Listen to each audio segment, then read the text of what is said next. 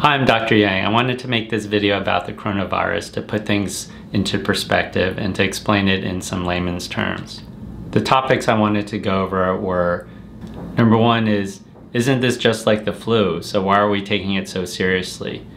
Number two, social distancing and what's happening with all of the large gatherings that are getting canceled. And number three, what's the real reason why we should take this seriously? So for the first one, isn't this just like the flu? I mean, realistically, from a pure number standpoint, the number of deaths from the coronavirus relative to the flu is actually less. However, the death rate, meaning of the people infected compared to the flu, it's actually much higher. It's 10 times higher than getting the yearly flu. So this is much more significant. In addition, it affects our baby boomers, or people above age 70 and 80, much more than the younger people. So disproportionately, it hurts our, my parents' age people or our kids' grandparents. So the real reason we should be taking it seriously is really to protect our baby boomers and our loved ones who are older than 70.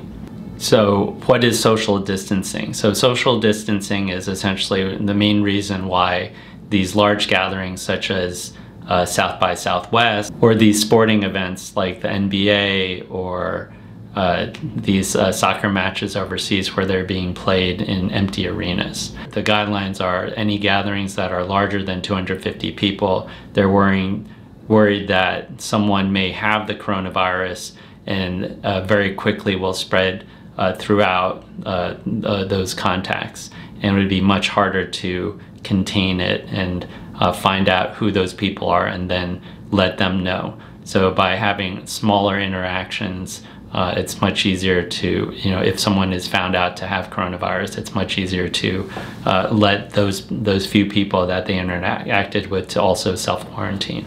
In some ways, social distancing is self-quarantining. So what they're doing is, with the coronavirus, there is a delayed incubation period of 2 weeks before you would actually start developing the disease. So you could be carrying it and be completely fine, and then later on, 2 weeks later, then you find out you actually do have the coronavirus. So without testing everyone, you could presumptively assume that maybe they are a carrier, and then we won't know without testing.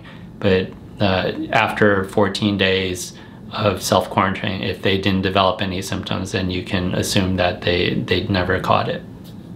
Another way to look at the coronavirus is, with as rapidly as it's spreading throughout the world, would we prefer two possible paths? Let's say one path is that the coronavirus becomes like the SARS virus or the Avian flu, where we just talk about it in the past and say, wow, that was crazy that they canceled the whole NBA, put the NBA season on hold indefinitely, or South by Southwest got canceled for this year, that's crazy. Or the other alternative reality, which is, oh, now coronavirus has spread everywhere, this person gets it, and then they can get it multiple times, like a cold, like the common cold. You don't become permanently immune to the cold. You might catch it another year, which is a slightly different strain. So do we want the other reality where on a yearly basis we worry about the coronavirus like the flu, except with a 10 times more deadly mortality rate, which disproportionately affects our older population? So every year we would worry about, our parents or the grandparents, getting a very serious form of the flu, which is affecting their lungs and would affect their breathing. So this is the main reason why I think we should take it seriously.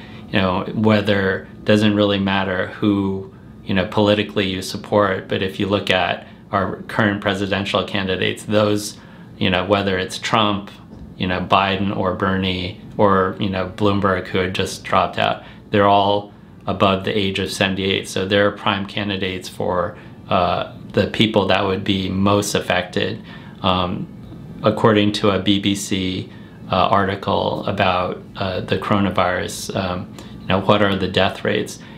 In general, you know, if they're above age 70 or 80, the death rate is closer to like 1 in 10 or 1 in 12, which is quite high. It's not just the overall 1 or 2%, which is coming from China or the current statistics. You know, if you look at a whole, it's like, oh, it's only 1 or 2%. But for our older population, if it's, you know, 1 in 10 or 1 in 12, if they catch it, you know, if they catch it, you're really, you know, quite worried that something bad may happen.